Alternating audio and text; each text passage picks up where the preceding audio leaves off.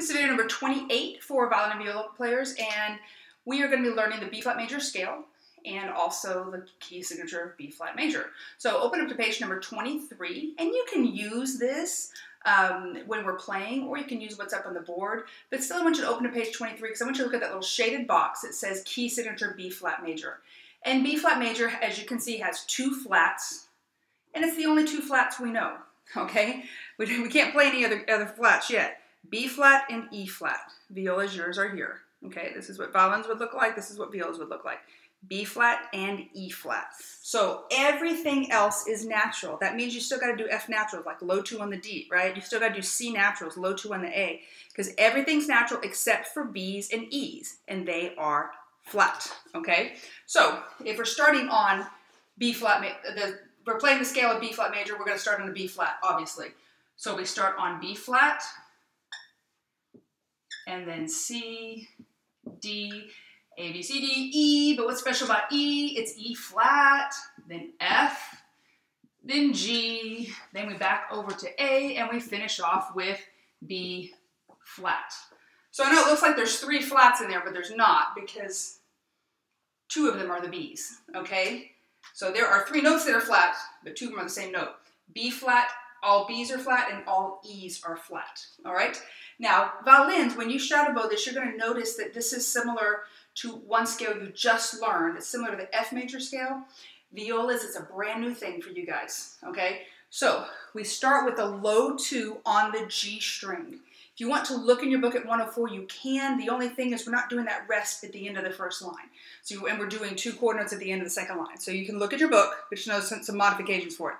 So B flat on the G string, violas are here. B flat, then C, you gotta stretch that 3 up, then open D, then E flat, low 1, then F natural, low 2, stretch the 3 up for G, open A, then B flat, low 1 on the A string, okay? So, you wanna look up here or look in your book, either way is fine. Start on a low 2 on the G string, shadow bow, B flat, 1, 2 of each, 1, 2, B flats, and go. B flat, now C, open D, now E flat. Okay, stop. You have a low 1 down on the D string. That's what you need for E flat.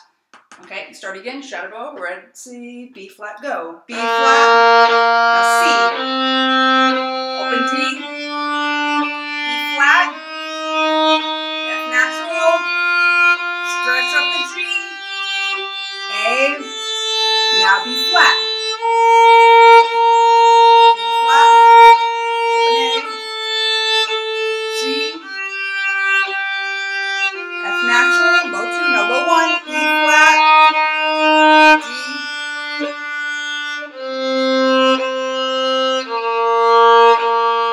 Okay, play that with me now. Play that either here or looking in your book. And 1, 2, B flats, and go. B flat, now C, open D, E flat, F, G, A, now low 1, B flat,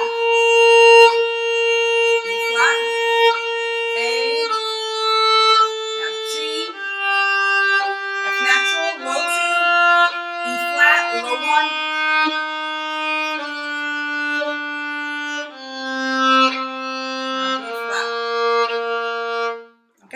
now, the arpeggio, if you didn't get that, I need you to practice that before you try the arpeggio, okay?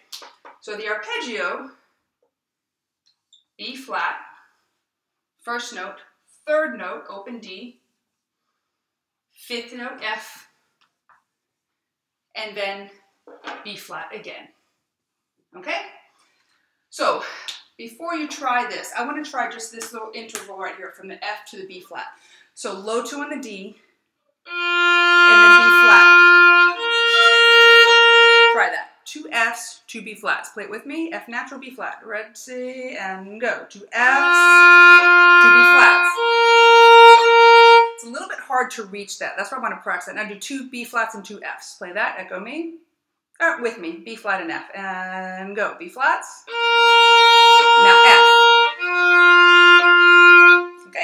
as shadow bow. Shadow bow, and 1, 2, red C, B flat, and go. B flat, open D, F natural, now B flat. Repeat the B flat, now F, D, B flat. Okay? Your goal is to be able to play that in tune, scale, arpeggio without stopping. Use your tuner. Okay, if you don't have it memorized, totally fine. You want to use your book, that's fine. Or you can just play along with this video, but I do want you to be able to do it scale and arpeggio without stopping, in tune with a good tone.